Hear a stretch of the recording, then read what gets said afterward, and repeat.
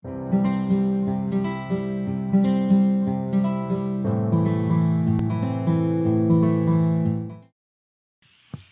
guys, welcome back. So in this video we will see how to send GET request in Postman. Okay, so now let's get started. Okay, so now I opened Postman and I signed in through demo account. Okay, make sure you signed in to access workspace. Okay, so by default there will be one workspace will be created for you. Okay, so now let us see what are the options and navigations are there in the Postman, and then post that we will see how to send the GET request in Postman. Okay, so first, collections. So what is collection? So collection is nothing but it's kind of a folder where you can organize your request inside that folder. Okay, like that. And API, so there is no API yet, so we haven't created any API. So if we create any API, it will be listed here. And the environments, so environments, mock servers, monitors, so all are blank right now because we haven't done anything. Everything is blank right now. Okay, so now we can get started with GET request. So in collection, I'm creating one collection right now, and I'm naming it as user APIs. Okay, and okay, inside this user APIs I'm adding on request, okay, which is a GET request.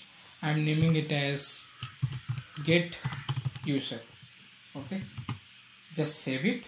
So once you save it, if you look at here under this collection user APIs, you created one new GET request, okay, which is GET user, right? See, it got updated. So now inside this GET request, okay, you have to pass the request URL, right? So for that, now we go to this request response.in. the sort is req or es.in website, right? So here you got some REST APIs are available to test the GET user and put, delete or post request, right? Okay, so now if you just come down, okay, you will have the right examples, endpoints for GET, post, put, patch, delete, everything. So now we will test the GET, right? Okay, so this will be your base URL. Okay, copy this and go to Postman and paste this. Okay, this will be your base URL.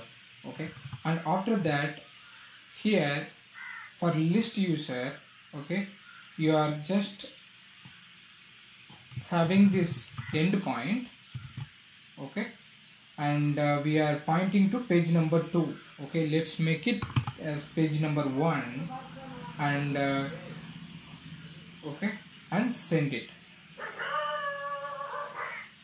Okay, so if you look at here, the parameters which is calling as param here, we are sending the page number which is the key, okay, and the value will be 1. So key value pair, guys. So we are sending this parameter to retrieve the details from page number 1.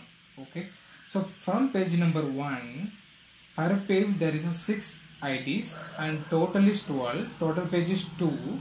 Okay, so from page number 1 we got 6 IDs listed here. So if you look at here, ID 1, 2, 3, 4 and 5, 6. So 6 users available in the page 1. We have successfully retrieved that 6 users. Okay, so if you look at this status code, it's 200, which means that's okay. We have we made a successful HTTP GET request. Okay, and the time taken is 220 millisecond, and the size is 1.85 KB. If you want to save the response, you can save it, and that's it, guys. Thank you so much for watching this video. We'll see you in the next video. Bye.